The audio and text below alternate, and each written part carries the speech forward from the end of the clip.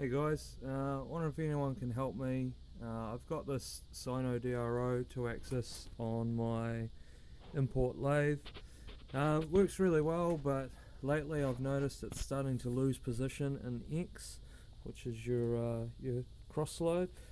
I've got the readout set at the moment to, it's a metric, to 24.54, which is what the Michitoyo verniers measured, plus or minus whatever.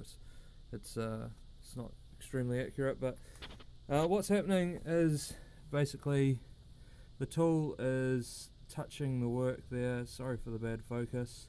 That is 24.54. I have measured it properly, but if we wind the tool into approximately center, we would assume that we are on 0. But what's actually happening is we're at 12.9.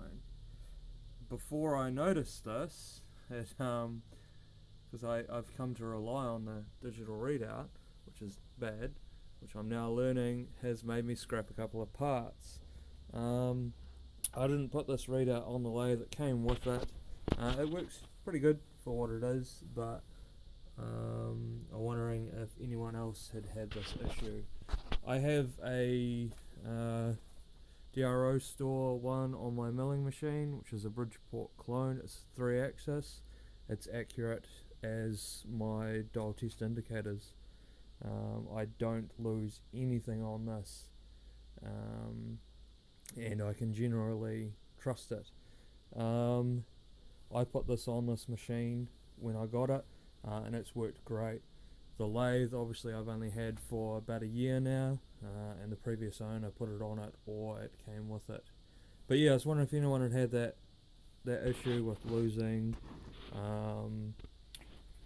measurements on the digital readout. Cheers, guys.